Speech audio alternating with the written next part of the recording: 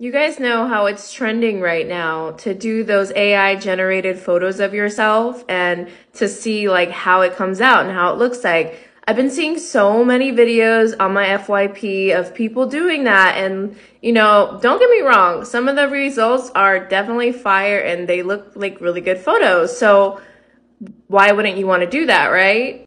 But it just got me thinking, what if that is trending because they want you to put your likeness into an AI generated algorithm so that that algorithm can further study your features, and you are pretty much giving it explicit consent to create something with your likeness by doing that.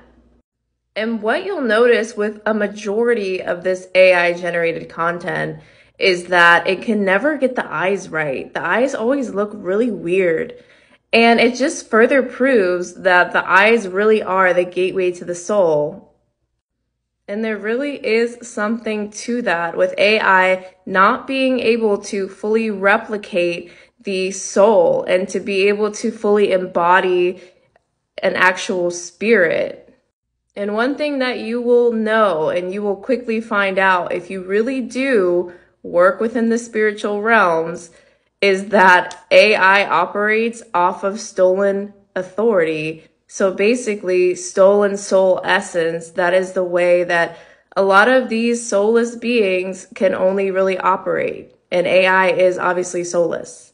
Anyways, I'm ranting. Let me know what you guys think in the comments.